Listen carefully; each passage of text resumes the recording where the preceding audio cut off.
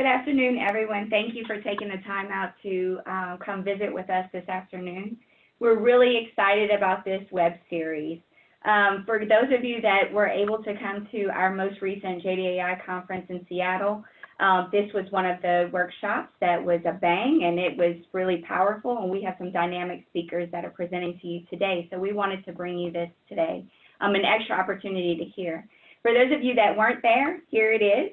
And we're going to do a part 2 on Monday, as Megan stated, and we're going to get a little bit deeper into what we're discussing today. So with that, thank you. Welcome from the foundation, and we can get it started. Dr. Cookus. Okay, thanks, Opal. Hope everyone is doing awesome today. I'm so glad you joined us. A couple things. I do talk a lot, so they only kept me to like 3 or 5 minutes. So I'm really going to try to keep to that time frame today. But I really want to get to our panelists, and I do want to talk a little bit about diversion and what NEEKC vision, what their vision is, what our vision is, specifically for diversion. And I'm going to get into that after I introduce our panelists. We do have 3 panelists today, and I put together some bios for each of them. Our first panelist is Kevin Bethel. Kevin, most recently, he was appointed the Special Advisor and Chief of School Safety for the School District of Philadelphia. He is a retired Deputy Police Commissioner in the Philadelphia Police Department, the 4th largest in the country. Throughout his career, Kevin has done extensive work in the juvenile justice field, most notably the development of a school diversion program within the Philadelphia school system that he's going to be talking about today. On the personal side, I wish I would have known Kevin when I was a juvenile probation officer back in Pennsylvania. His motivation and ability to reach others is exceptional. He is a true leader, and Kevin gets it. He really does. He gets it. He understands how important it is to divert kids away from the system. Our next panelist is Jessica Ellis. Jessica serves as the Executive Director of Sentinella Youth Services and the Everyday Restorative Justice Center in Los Angeles, California. Her organization strives to end the school-to-prison pipeline and the over-incarceration of youth. Jessica has 26 years of experience in youth development, education, nonprofit management, and restorative justice. She has received awards for her visionary leadership in building the 2nd largest restorative justice program in the country. She is driven to ensure that victims and families touched by the justice system involve reconciliation and healing human connections. On a personal side, I met Jessica and her staff last January at Sentinella Youth Services in Los Angeles. It was really a profound moment for me in my career because I witnessed firsthand how youth diverted from the system, and I mean truly diverted, with no strings attached to the formal system, really and truly works. I also heard from the leadership at the Los Angeles Police Department, that's the LAPD, how important it was to divert kids and not arrest and refer to the system. I learned later during my visit that Jessica and her staff had a role in shifting the policies of the LAPD to divert kids and use restorative justice as a replacement to arrest and referral. And last but not least, our third presenter, Dr. Bernard Williams. Dr. Bernard Williams is currently the Chief Probation Officer and Administrator of the Juvenile Court of Memphis in Shelby County. Bernard is a native of Memphis, Tennessee. He has worked in residential treatment, community mental health organizations, mentoring programs, and schools. He has worked on various committees and programs, including the Trauma Workforce Group, local and statewide DMC Task Force, and served as the Racial and Ethnic Disparities Committee's chair. He also serves as a deacon and minister at his church, and he has his PhD in psychology. On the personal side, I've only known Dr. Williams for the last several months, but I can tell you that his passion, energy, and commitment to youth and improving the juvenile justice system is overflowing. I immediately connected with Bernard, and I'm sure you will too. And oh yeah, I should also mention he was, and probably still is, a heck of a baseball player and let's just say he had an opportunity to play professionally, but decided to devote his talent and energy to improving the justice system. So those are our panelists for this afternoon. And what I'd like to do is give a brief but kind of thorough review of diversion and what we're going to talk about today. So for those of you that are looking at the slide, I guess that's everyone that's on the screen.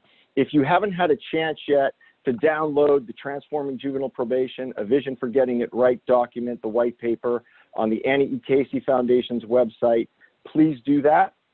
Within that document, to boil it down to two things, what we really are going to talk about is diversion. And you'll see at the bottom of the slide, it does say 2 key pillars. And the first pillar is reduce the number of youth on probation by diverting a greater share from the system. That's primarily what we're going to be talking about today. It's the pre-adjudication diversion piece that each of our panelists are experts in and will be telling us a lot more in their passion and how they're working with kids on the pre-adjudication side. And then the other pillar is really that we won't be talking about today, but we will have other information available, if not in the white paper, but online, to refashion probation into a more strategic and effective intervention for the smaller number of youth who remain on probation caseloads. Can you advance the slide, please? So a couple things. Why are we talking about pre-adjudication diversion? As you can see at the top of your slide, increased and appropriate use of diversion would move hundreds of thousands of youth away from system involvement. And why are we so interested in diversion? Because we know that kids who are not diverted end up on probation. And it could be, and oftentimes is, a gateway to placement. And that perpetuates a lot of the racial disparities that we see and the overrepresentation of minority youth that are on probation and end up in placement. So there are a number of things when we talk about diversion in the white paper that are specific to diversion. And there's 3 particular points that I carved out today, just for the sake of the time that we have, that Kevin, Jessica, and Dr. Williams will be talking about. And that's to divert all low-level offenses and youth who are at lower risk for rearrest, including all misdemeanor offenses and first-time nonviolent felonies. We want to talk about community-led diversion. That is shifting responsibility for diversion services to community-based programs or non-court government agencies. So the courts aren't involved with those community-based programs. And I know our panelists will be talking about those today. And then last, no court consequences or refiling in court for non-compliance with diversion. If kids mess up in diversion, we don't want to automatically refile and repetition those kids to juvenile court and refer them to juvenile court. So that was the highlighted and brief version of diversion, specifically the pre-adjudication side. What I'd like to do is turn over the mic to Kevin Bethel. Kevin. All right. Well, thank you. Thank you, Dr. Cookers, and thank you for the kind words. You can change the slide. Next slide. And so you know, what Dr. Cookers talked about really captures the work that I have. As you heard in my introduction and my bio, I was a deputy commissioner in the Philadelphia Police Department. I oversaw the patrol operations for the city of Philadelphia. In early 2011, I really get exposed to adolescent development and being in part of a program that brought law enforcement leaders across the nation to have a conversation about how we could do things differently with our youth. Didn't know much about what that would look like at the time, and I often tell folks I went to a number of different programs and listened to individuals talking about trauma, adolescent development. It wasn't until 2013 and going into 2014 when the light bulb finally went on for me. You know, as a deputy commissioner for 30 years, I've been locking up a whole array of folks, and particularly youth. Hi, this is Tina Jefferson calling from the Penn-Serve office. I wanted to call on behalf of Maureen Eccleston to confirm that you will be attending. Hello? We can hear you, Kevin. Did you get that? I got some cutting. I apologize. Something broke into the line here.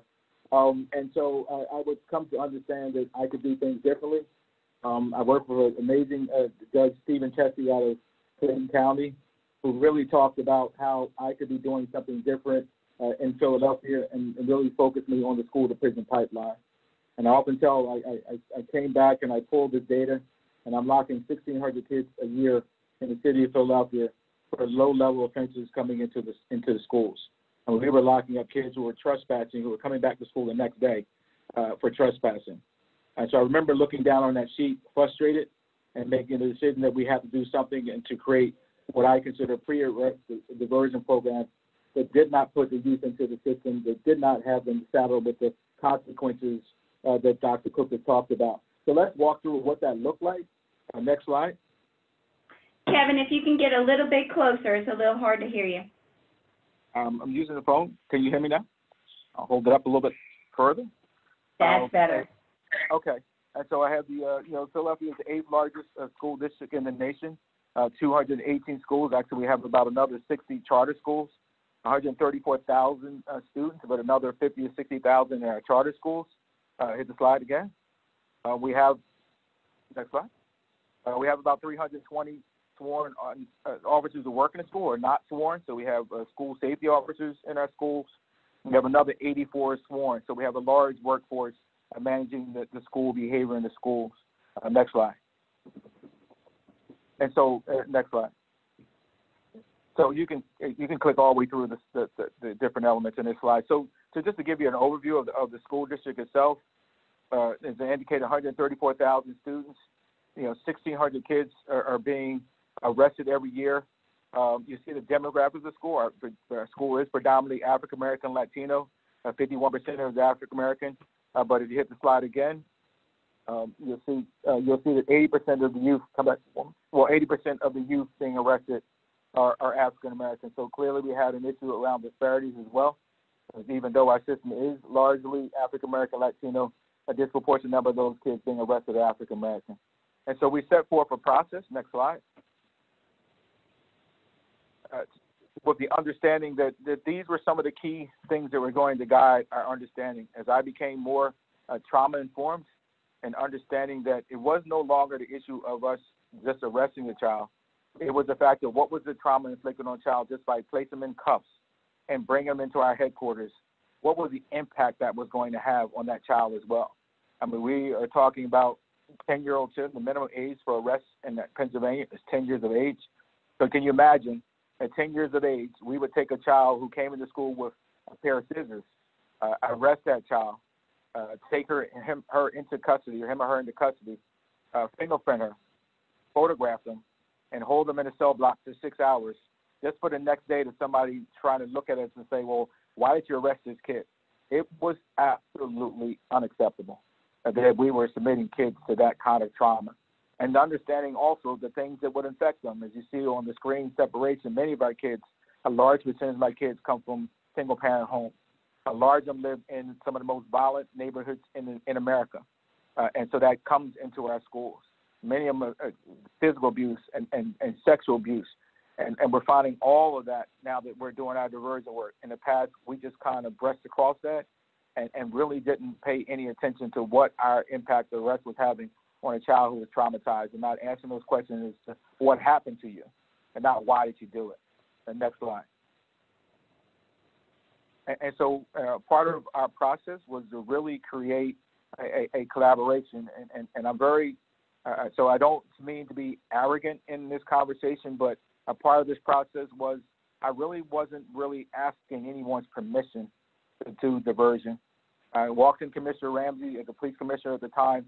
I told him, I said, Commissioner, I can't, as a person who's born and raised in the city, came out of the public school system, could no longer arrest these children in our system. He told me, what do you want to do? I said, I want to do a pre-arrest diversion program. When I walked out that door, ladies and gentlemen, I already knew that the numbers were going to drop. And so part of my process of creating a collaboration is I needed help getting it done. And so what you'll see, I reached out to the school district, Dr. Height, who I'm blessed to work for now, and said, I want to do this diversion program. I'm going to divert your kids coming out of the program. And he was obviously excited about that because they were changing the code of conduct within their schools. And working with family court. Fortunately, in the county of Philadelphia, I had one administrative judge who can kind of give me the go-ahead. But more importantly, he was at the time, the judge was very supportive of the work I was doing. The DA's office playing a critical role, because one of the things I would recognize was re-empowering my men and women to make the decisions that giving up their freedom and taking somebody's freedom away was a very awesome power. And so we should not be abdicating that authority to anyone. And so the DA's office would tell me that, listen, if you don't arrest them, I don't have them. And so that was a big part of this process, because we had kind of created this cover ourselves, and we're going to give everything to the DA's office, and what they did was re-empower us. And so as you go around the board, the public defender was a big supporter of mine, because they would tell me things in the system that I was not aware of, because at this point I'm educating myself. The Juvenile Detention Alternative Initiative was a home run for me, because as I was doing my work and I could walk into the JDI collaborative, I had thought leaders who were at the leadership of their organization. And so when I made the decision I needed to do this diversion, the JDAI and DHS, who provides the program services for all of our youth, juvenile justice system in Philadelphia, and well, we have programs that the judge sends kids to. You can have access to those programs without going to the court system. And that would take me to a DA, Department of Human Services, would be my number one partner, and really in putting services in place to help us. And I finished with Drexel University, because I also realized that I needed to have it researched, because I wanted to know what I was doing was the proper thing to do and whether we were doing it effectively. Next slide. And so you can click all of them through. So what does the process look like? In the early part of the process, as you see, it was an incident that occurred in the schools. We would make the arrest. That was it. We would move in a different direction and decide what offenses we would no longer arrest for kids in school. So we would create a list from the Philadelphia Police Department, working with our collaboration, but really police-led. And so we would take pretty much all the summaries and misdemeanor offenses and divert them. If a serious offense, we don't divert those. If a youth had a prior offense, we don't divert those. But we felt comfortable with our data that very few of my kids had been arrested before. What the officer does when he arrives at the school, he calls from the school, and he calls into our intake center. We have 2 officers who actually work in DHS. We give them the information about what the child would be arrested for. If it's a divertible offense, they're directed to divert that youth. The youth does not leave school. He's not handcuffed. He's not fingerprinted. He's not photographed. He's not given any criminal record or any criminal paperwork. We divert that youth directly to programs without involving the system at all. One of the key components of our program is I asked in Department of Human Services provides the social worker to go home and go to the house to do a home visit. And there, that home visit, they're able to get to some of the underlying issues that oftentimes get ignored. And for all of those on the phone, I'm sure you recognize what those are. You know, the levels of poverty in our city are high. No food, no gas, no electric, other siblings in need of her. And so we move them into the program. That creates our diversion process. As Dr. Cook just earlier said, we do not come back and rearrest the child if he doesn't complete our program. But if my data supporter was on the call right now or on the webinar, he would tell you those kids are just doing just as well as the ones we put in the program. Next slide. And so what do those components of the program entail? Our program, we have 6 community-based programs based on the zip code of where the child lives, not where they go to school. So they don't have to travel across the city to get to their provider. They go to a community-based program near their zip code. We have 6 of them. These are the core elements that you see outlined. Academic support is big. Many of our kids, some of our kids have never had anyone tell them they love them or give them, touch them and hold them in a way and say things to them in a way to support them. We do a lot of work around engaging with the parents. Many of the kids are struggling with parents because they're single-parent homes. And so part of this program is really not, I can't take them out of their community and the toxic stress they live in. And part of this program is really to try to build them the skills to be able to deal with all of the things that they see in their community and in their lives. It's not perfect, but it is an opportunity to really try to build some skills for them to be able to, where they put their anger at. How do they deal with anger? How do they deal with the frustrations they deal on a daily basis? Next slide. And so the results are, as you see, I brag about them. What happens when you make a policy decision? Everything you see here was a policy decision. We started with 1,600 kids being arrested. At the end of last school year, we had 456. This past school year, we actually are down to 250 kids that were arrested. So we went from a system that used to be 1,600 kids to a system that did 250 kids. And guess what, ladies and gentlemen? the world did not come to an end.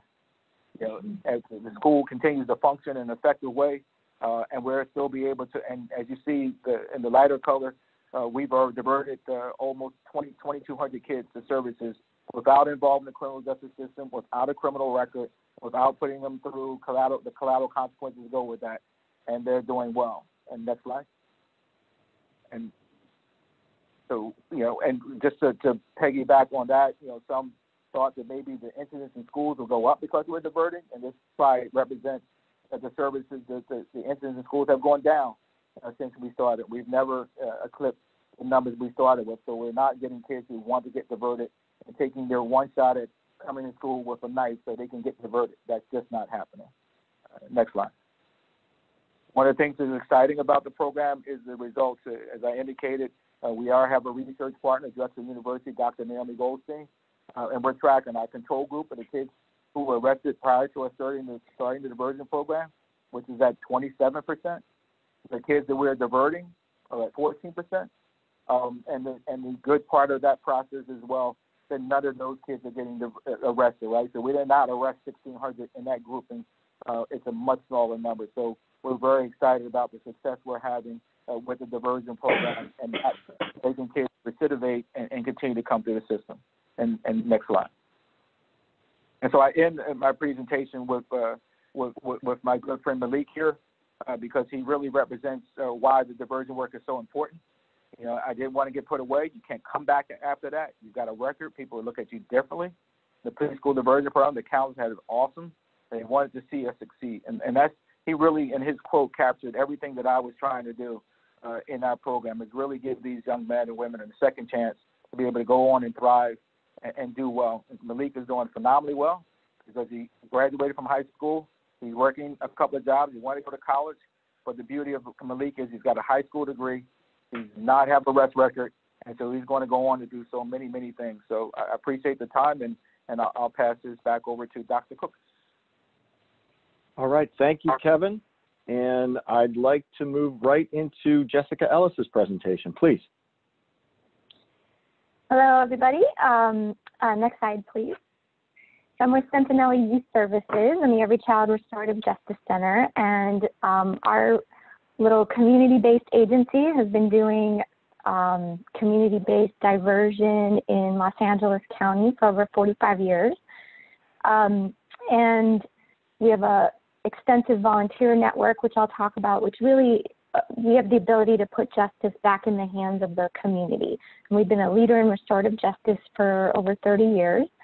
And we've been focusing on diversion most recently at the pre-booking level. So the arrest is put on hold. There's no booking number. The kid is not logged in the statewide database of arrests. And when they complete our program, they can legally say they were not arrested. Next slide.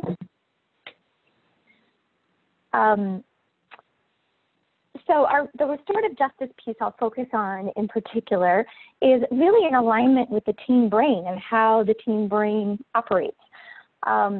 We have found that, well, in our restorative justice program, we give kids the opportunity, it's not required, but they have an optional opportunity to meet with the victim of their crime to find a way to make things right. And if the victim doesn't want to participate, then we give the victim the option that we have community volunteers who can sit in on their behalf and represent how that kind of behavior or crime impacts the community.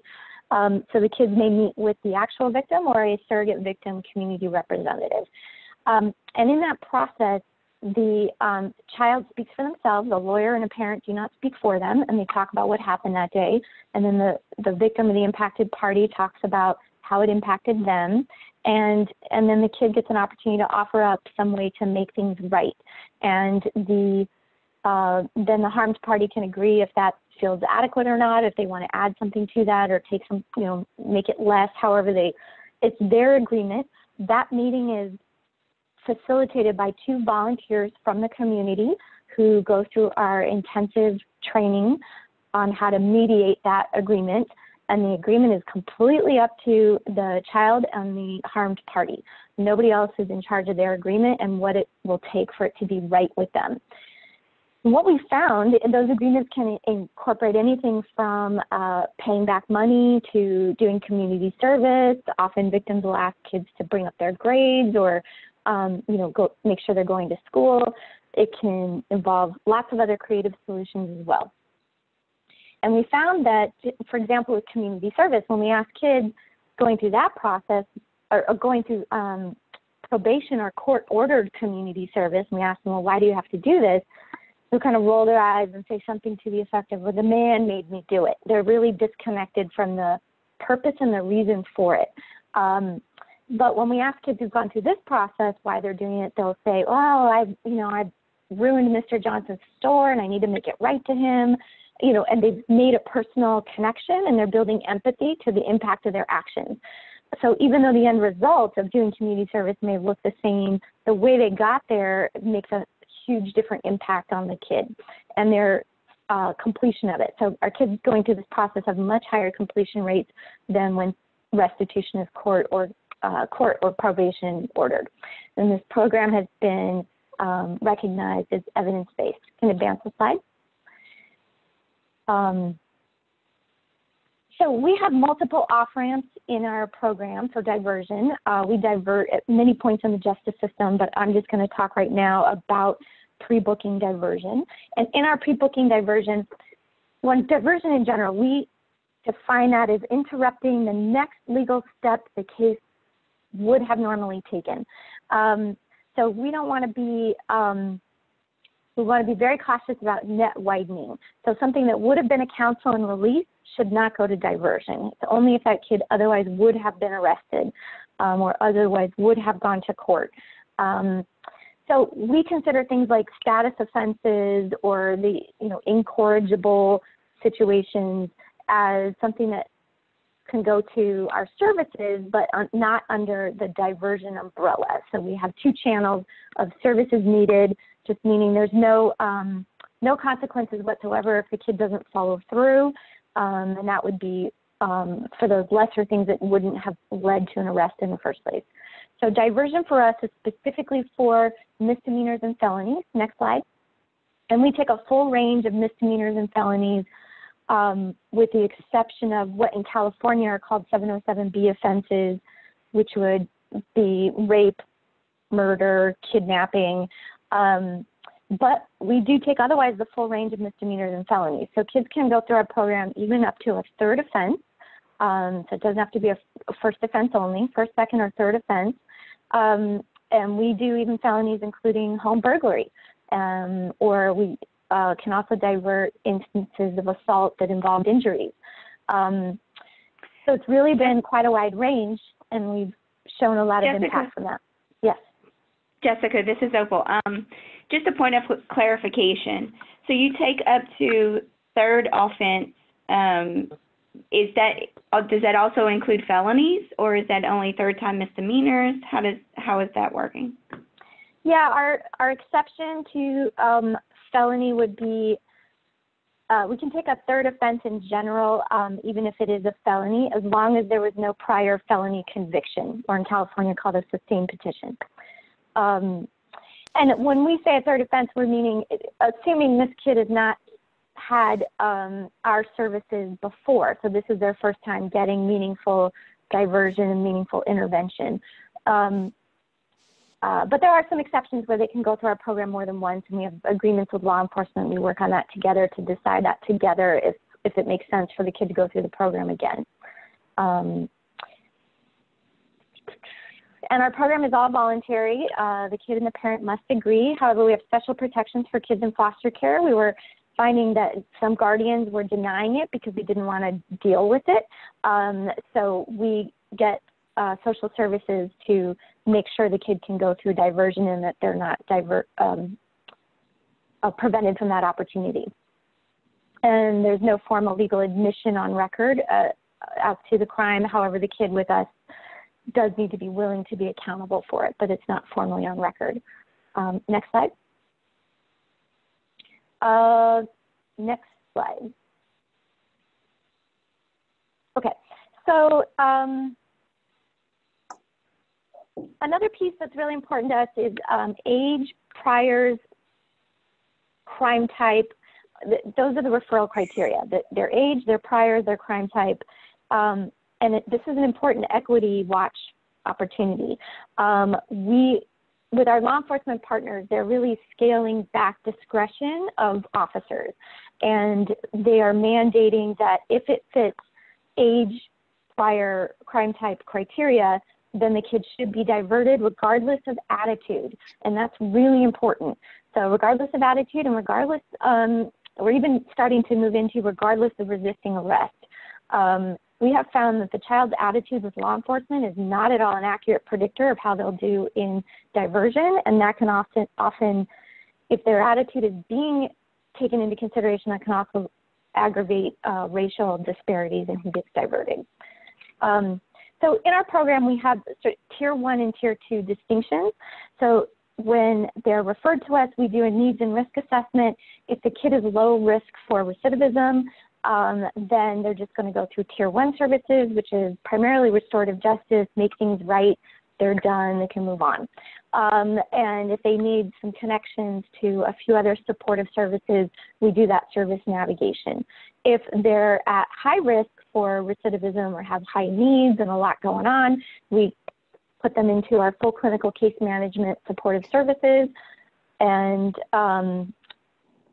next slide, I'll go into that.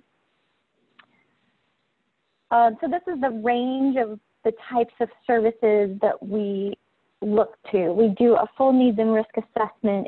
If on the mini assessment, and we're using the YLS CMI right now, if on the mini assessment we're seeing moderate to high risk, then a case manager will meet with the family in their home or in the community and do a full hour-long needs and risk assessment and look at what all the needs are. And then we do individualized treatment plans constructed with the family engagement through motivational interviewing to figure out what's needed. In addition to the YLS, if there's a sexual battery offense and sexual offending, then we use a variation of JSOAP. And we're also right now exploring more strength-based assessments as well. Jessica? Yes. We have a question. The question is, are your risk assessment validated tools? Are they validated? Yeah, YLS CMI is one of the validated tools that's on the market. The JSOAP as well, which is used around sexual offending. So yes. And also, could you give us clarification on how y'all define recidivism? We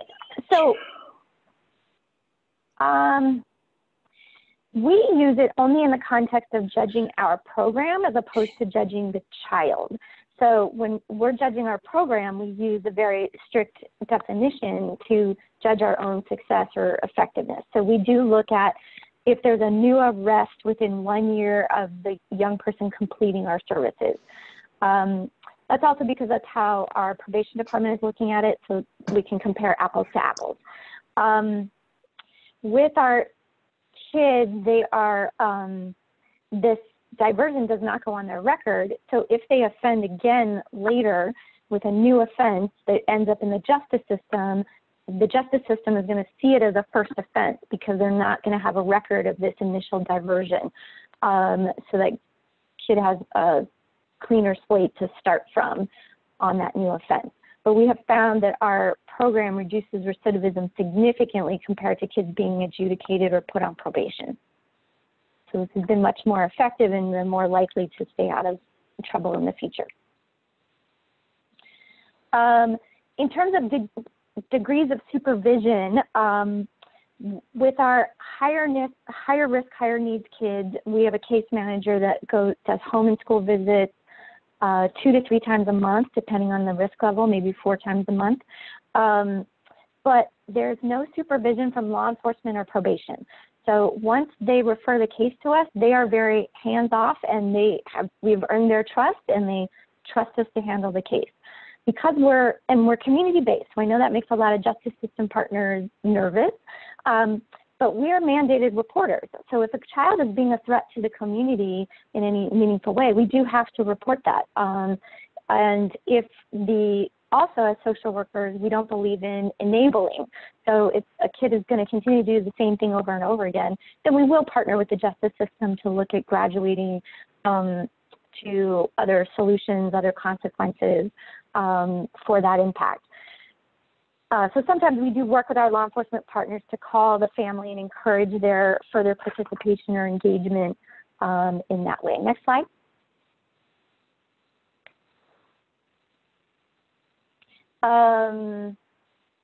We're part of a multi-agency collaborative, very similar to what Kevin described, so I'll skip that for now. Next slide. For time. Our data and outcomes are in here, and so you can take a look at those later just in the interest of time. But also, this is hugely cost effective. It costs in our county about $9,000 to put a kid on probation, and it costs $230,000 to lock a kid up for a year in LA County. And our services for up to 6 months of services cost about $2,400. So big savings there as well. Next slide. And huge victim satisfaction rate, and kids also report the process is fair. And this is a comparison of our recidivism data. Next slide. We're running out of time here. Oh, we're missing one. The last thing is that we do a lot of focus on equity. So we have a multi-agency collaborative that also includes children's rights advocates, and we do a lot of training for our justice system partners, law enforcement, school district partners, to really reduce their reliance on arrest and make sure that they're looking at their equity of who they're arresting and who's ending up in diversion. And so we review data for equity as well. And to answer the question I see, there's absolutely no charge to families ever for anything that we do. And if we're sending them to a service that has a fee, then we're paying that fee. And we're not yet at the point of what you would call no fail diversion, but we're pretty close. So when kids have a service plan, you know, we expect them to complete the entire service plan and all of the elements in it, though it's completely customized to them and their needs and what's doable for them and their family in the first place, and they've really agreed to it. But if a child has completed at least 50% of their service plan and the reason they have not fully completed are factors outside of their control, like serious mental health issues, homelessness, and displacement, then we have an agreement with our law enforcement partners that they are partially complete and those were factors outside of their control, then law enforcement will not complete the booking and the kid will still be considered essentially complete with diversion. So it's really primarily only if the kid just completely fails and doesn't even make any effort, or if the kid picks up a new arrest. Those are really the primary reasons that a child would fail in diversion, and that we do not have high rates of that. That's it for me. Thanks. Okay, thank you, Jessica. And let's move forward with Dr. Williams.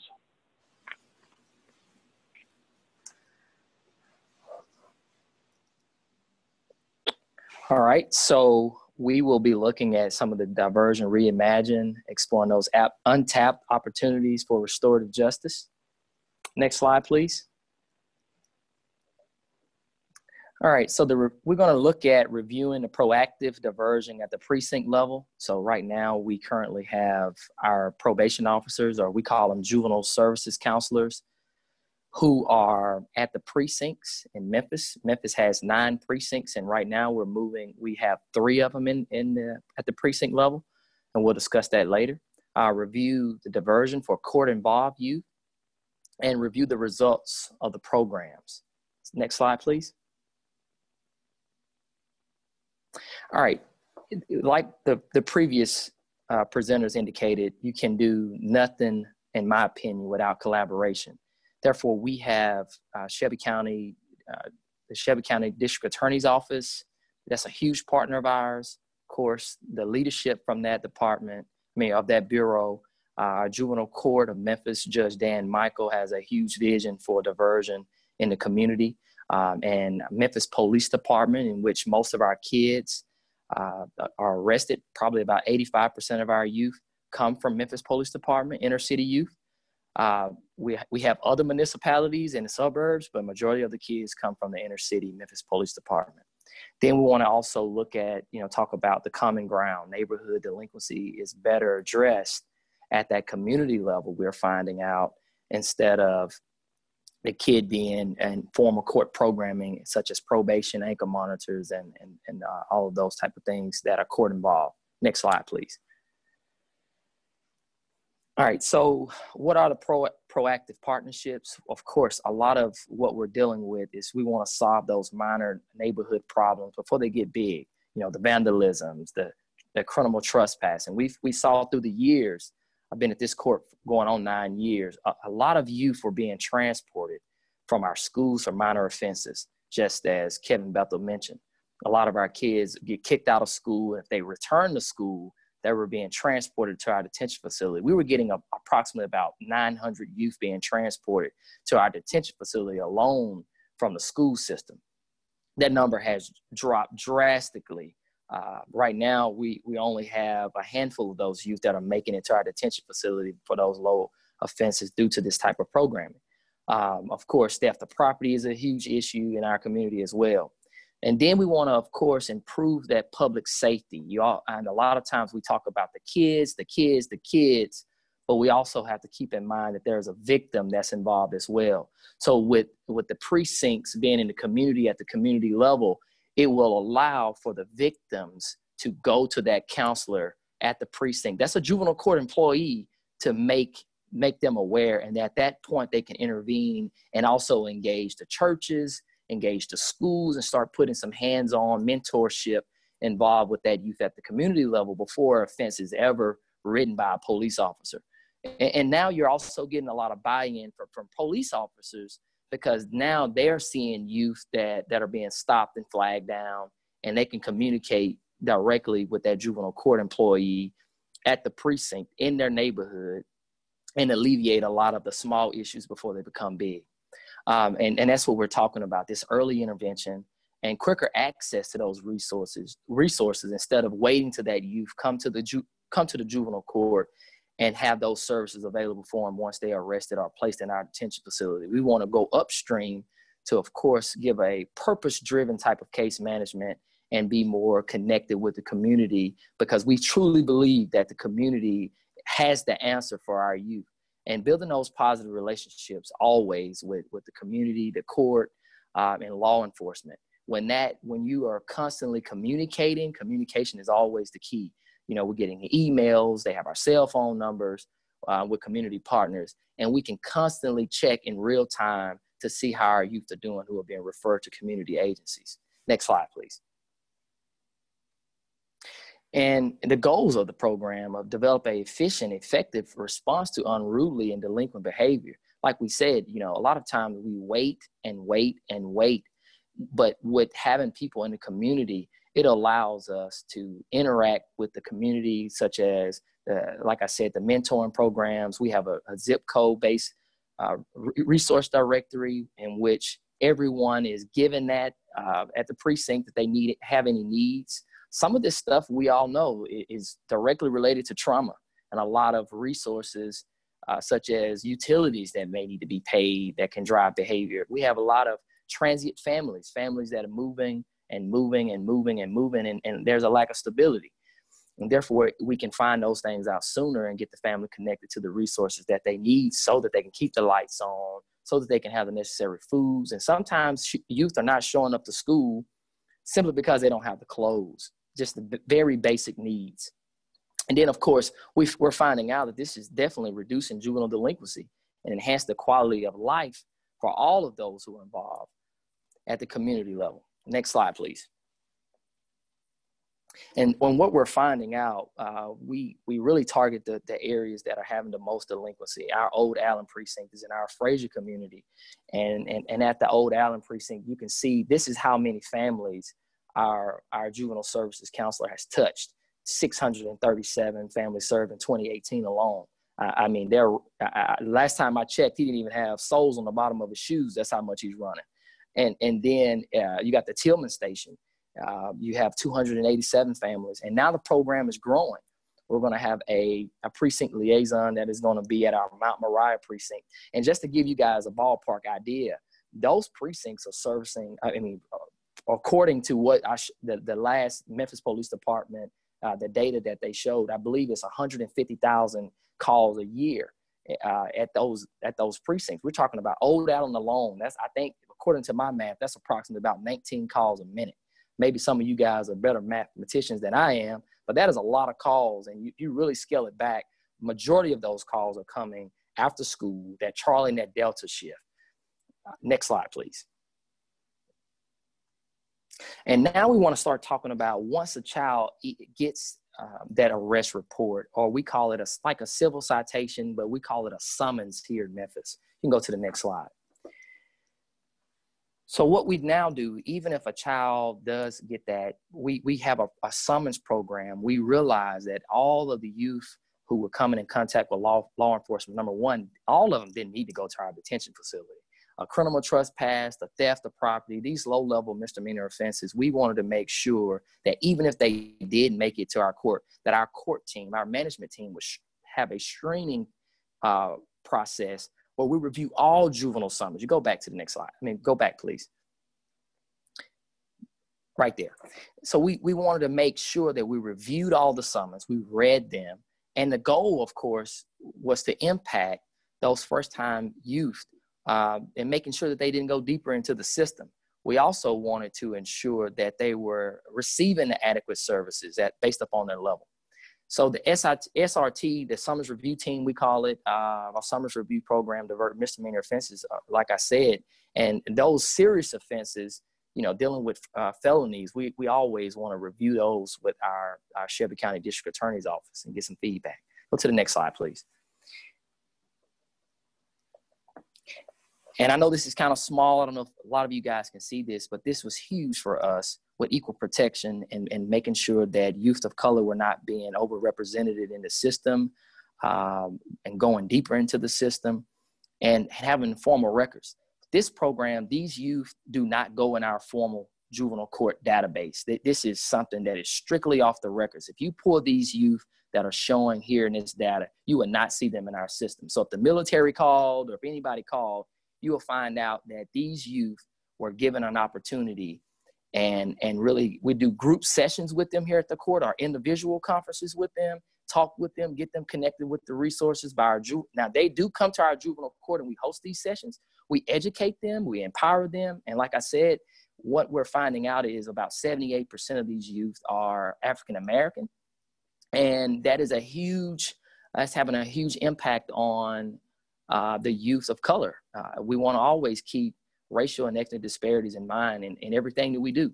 And you can see that there's 1,349 youth that we've serviced. And what I really want to pat my team on the back for is the follow-up process, calling them, connecting them to services, but not only connecting them to the services, but running the recidivism. How do we grade recidivism?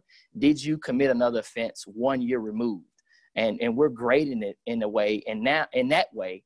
And what we found is about 11% of the youth have recidivated. So think about that. 89% of these youth have no additional charges. So I would say that is a huge success, and we're trying to get it to single digits as we continue to plan and implement all the various things that we have going on in the community and continue to find resources. Next slide, please. Wow, looks like I have, I beat the time for, I believe, all the other presenters. I wanted to make sure that I got, provided everyone with enough time to access the questions. Like I said, we have 3 precinct liaisons. We call them juvenile services counselors, but they're at our precincts. We have 3 of them. I believe someone asked that question. And once again, thank you so much for listening to us. I will say in Memphis, the struggle is real, and it's hard work. It's very hard work. You have to track it. The data is so important to keep track of everything that we do, and the follow-up procedures are even more crucial. Thank you so much for listening to me and everyone else. Thanks. Dr. Williams, the other question that we have, can you hear me? I can. Okay, great. Who is part of your summons review team? What does that team consist of? Yeah, that team consists of, I have a deputy administrator that that's involved in that team, and I have a manager and I have a supervisor that reviews all the summons that come into our juvenile court. Also, if a officer does decide to write a summons and they will give it to one of my precinct liaisons at their level, then at that point, they will also handle that case in a non-judicial way, non-court involved way. Okay. Are the precinct liaisons court staff or law enforcement staff? So it sounds like they're both? Court staff. This is court staff. Yeah, court staff. Okay. So thank you, Dr. Williams. Thank you, Ms. Ellis. Thank you, Mr. Bethel. Thank you, Dr. Cookus. We're going to open the floor up now for questions. So if you have any questions, you can type it into the chat box, and we will ask the panelists to answer that. In the meantime, Dr. Williams, you mentioned recidivism, so you said contact after a year of exiting the program. Does that mean arrest, or does that mean adjudication? No, this is just simple. Does the child have a new charge, not adjudication? Okay. Did the child pick up a new charge, period, from law enforcement? Okay, great. I think what the audience may be wondering, especially for you, Jessica, I know you had a lot of stats on this, but how do your programs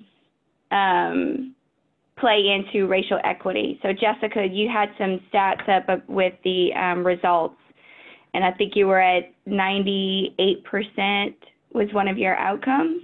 Do you know how that breaks down demographically?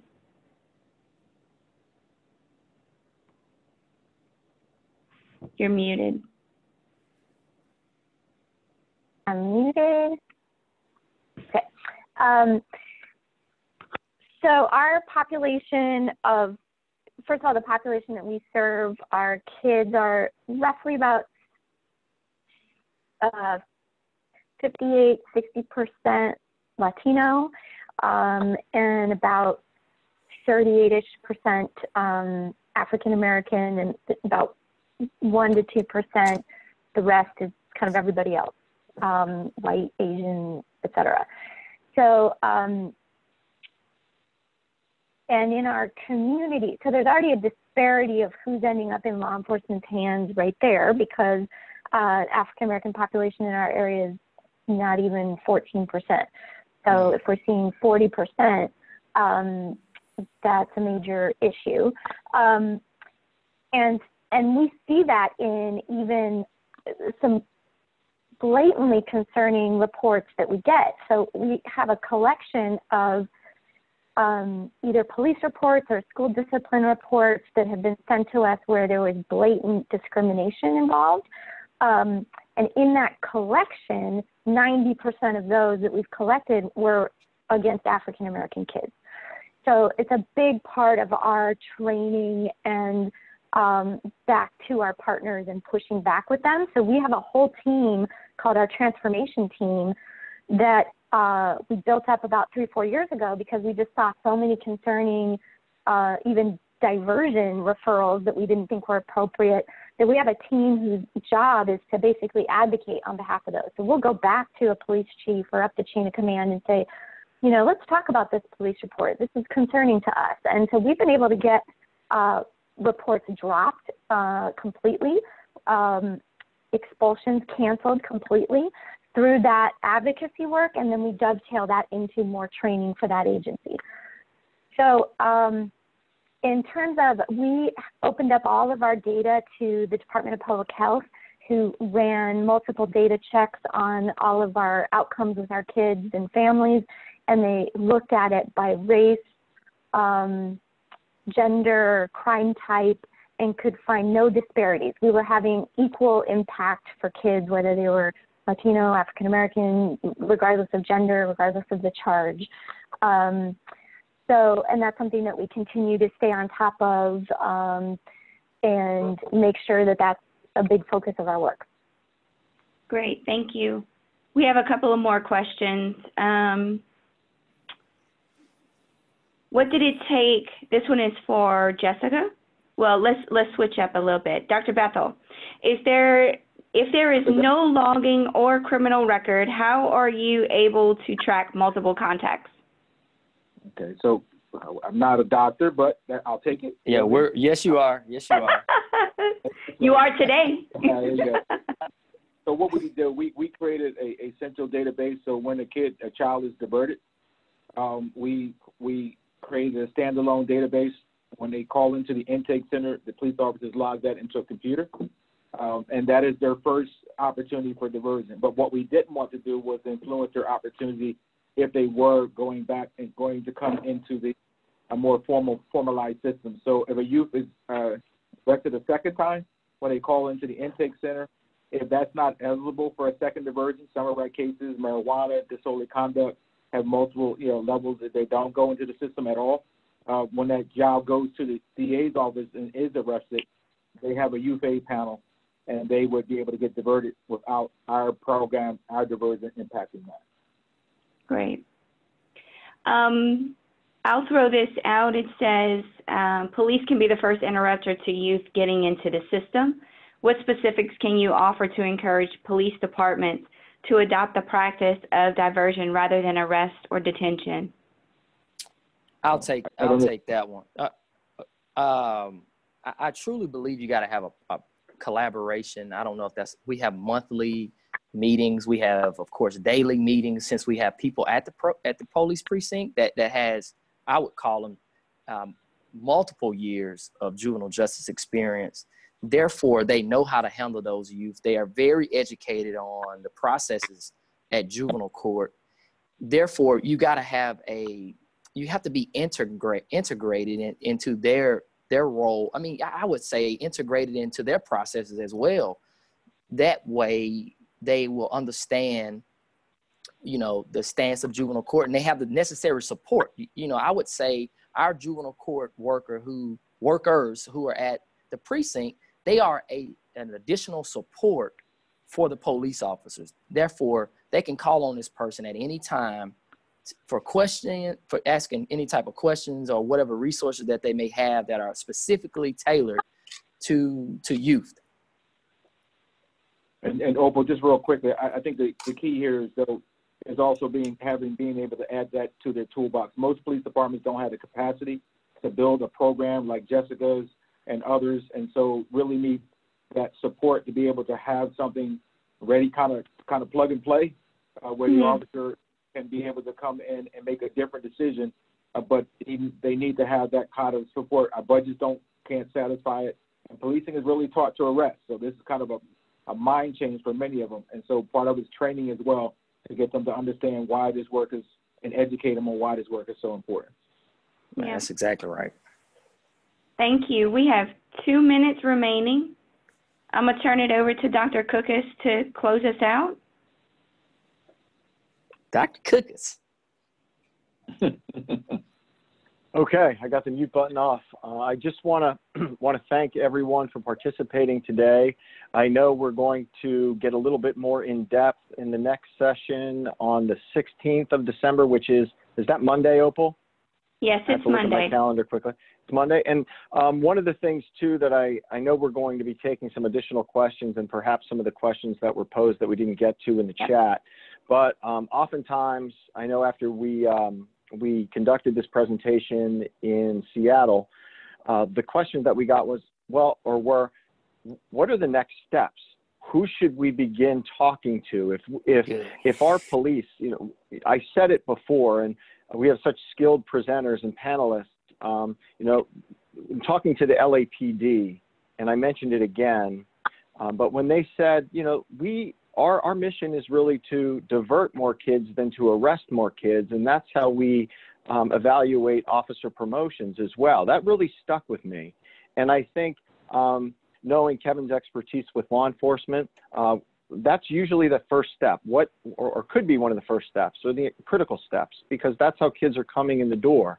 So what are the next steps that our jurisdictions, our sites out there can take to begin to have that discussion. So I guess we'll follow up on the 16th. And I just want to thank everyone as well. Thank you very much. Everyone have a great day. Thank you, especially to our panelists. All right. Thank you. Thank you.